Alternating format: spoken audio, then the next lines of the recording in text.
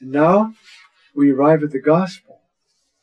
And the gospel for this cycle B comes from the Gospel of Mark, the very last words almost in fact, actually it is, the last words. Now, this is a tough gospel. I love it. I taught it lots. But when you get to 16:8, the angel tells the women, go to Galilee, you'll see him there. And they ran away. They're supposed to go tell the disciples. And they said nothing to anyone because they were afraid. And the last two words of Mark's gospel are, ephobumgar. They were afraid indeed. That's a funny ending. Now, there have been theories about that ending since people started commenting on the gospel. Maybe the scribe on his way to the printer, there wasn't a printer, remember?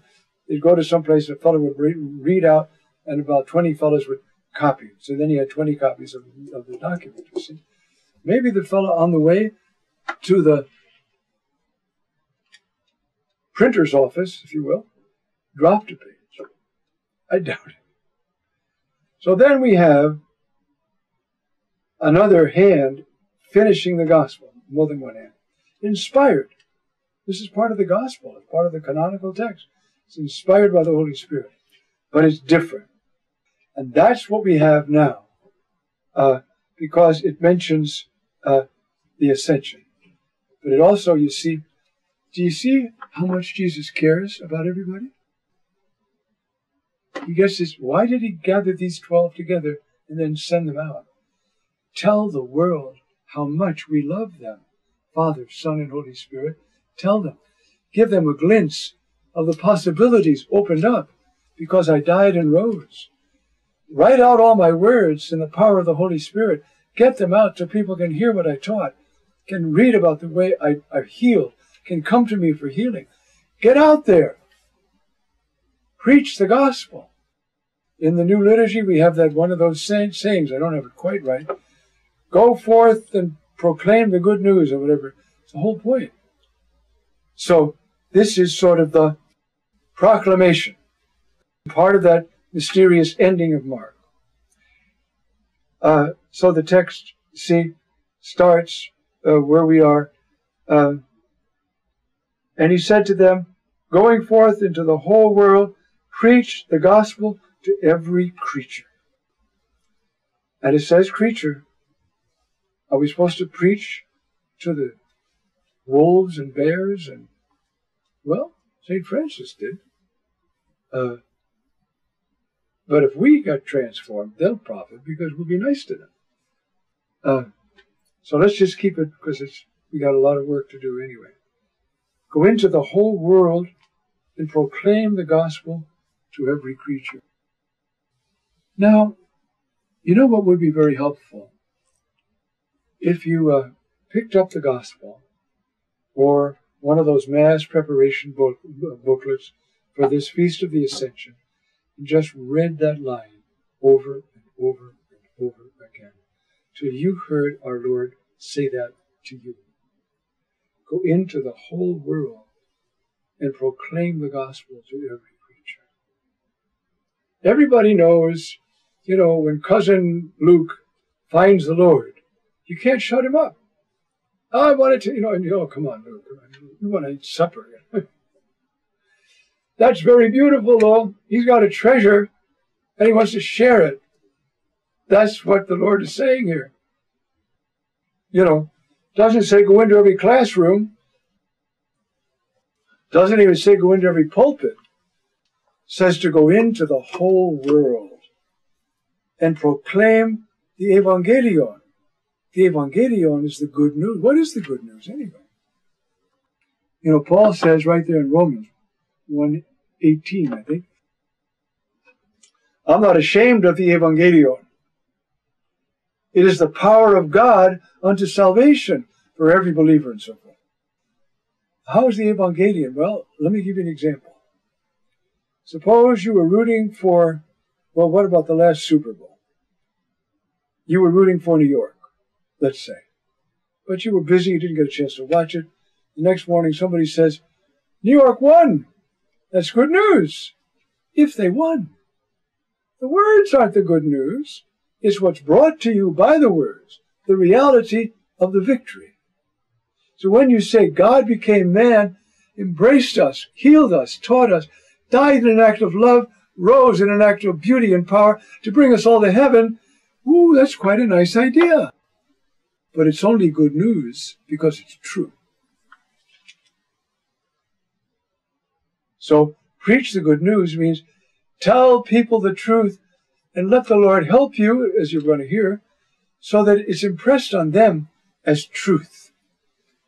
You see, way back in the hippie days, the young people used to have this phrase, you know, man, I can't hear what you're saying because who you are is talking too loud.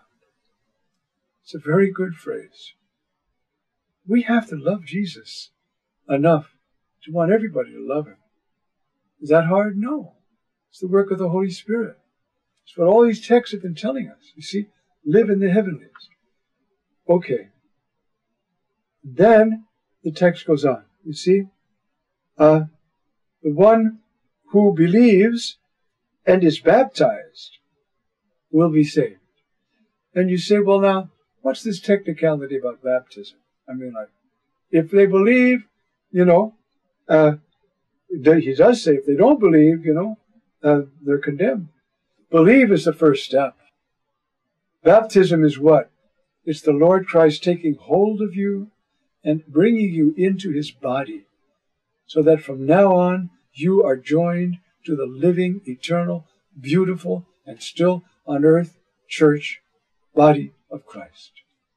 That's why it's so important. It's the means by which, and that's why, you see, baptize them in the name of the Father and the Son and the Holy Spirit. Or, as Paul says in Corinthians 1:12, don't you know that all of us who were baptized into Christ were baptized into his death? Or have I got that mixed up with Galatians? No, I think it's 12:1. But then there's the other talk, you know, as many, yeah, it's going to be Corinthians. But then in Galatians, as many as have been baptized into Christ have put on Christ. Hallelujah. This is the mystery. And so he's saying to them, yeah, go out and tell them about me, but then bring my power there. And you say, Jesus, I mean, just words and water is going to do it? He said, yes. Yes. I've made it that way. This is the way. Okay. Then, if you do this, I'll make it credible. These signs will accompany those who believe. In my name, they will drive out demons. They'll speak in new tongues. They'll pick up serpents with their hands. If they drink any deadly thing, it will not harm them. They will lay their hands on the sick, and they will recover. Now, right now, we are in the process of working hard. In fact, we have a whole synod being formed on the new evangelization. Why? Because the world, just look at it. Doesn't your heart move with pity? Don't you understand what happened to me when I wrote that poem there? Who's going to tell them? You are. You've got to tell them. Go out to the whole world. Certain people have a missionary. Go to a place, you know, a novitiate, get formed, get ordained. If you're a woman religious, you don't get ordained, you get ready. Then you go and you tell the world about God. But the heart of the New Testament, of the new evangelization, as Pope Benedict says often and often, is the laity.